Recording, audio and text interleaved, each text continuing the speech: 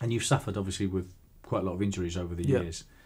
That must have been, heartbreaking when you've been training and preparing for a specific tournament or the Olympics.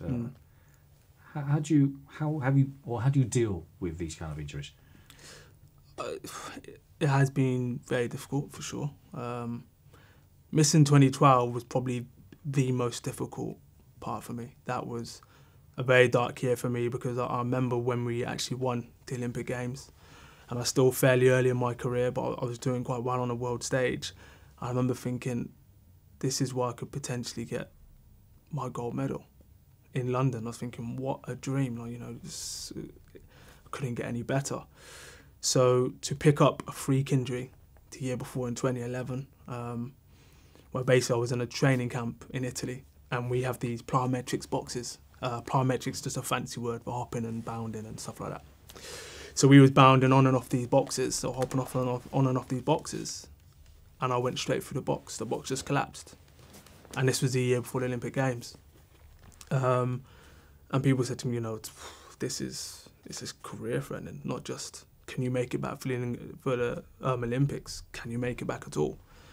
And I managed to make it back just in time. My mindset straight away, I just flipped towards I will do everything within my capability to make sure that I'm back in time. And I just done that. I made sure there's no stone unturned, just done what I could. There probably was a couple of corners a little bit that had to be cut, I suppose, to get back in time. And then first competition, where was it? I think I was in Holland. And I ran down and I slipped on the board. And when I slipped on the board, I then ruptured my hamstring tendon. And so that was Olympics gone. And I just couldn't believe it, really. I was kind of like, why would I get such a big hit of injuries, 2 big career-threatening injuries in a row, when I was hoping this would be, the whole pinnacle of my career, really. Obviously, my ankle still wasn't correct, which is why I then pulled my hamstring for that the year after my ankle incident. And that was difficult. I wanted to run away, if I'm honest.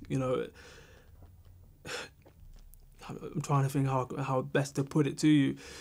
When you see a dream that big, and then the whole country is enveloped in that dream, it's like living in a recurring nightmare.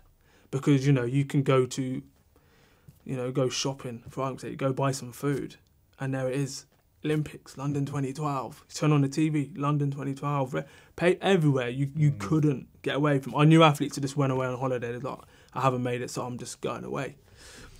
I also knew, because I've been to 2 Olympic Games before that an Olympic Games is a special time.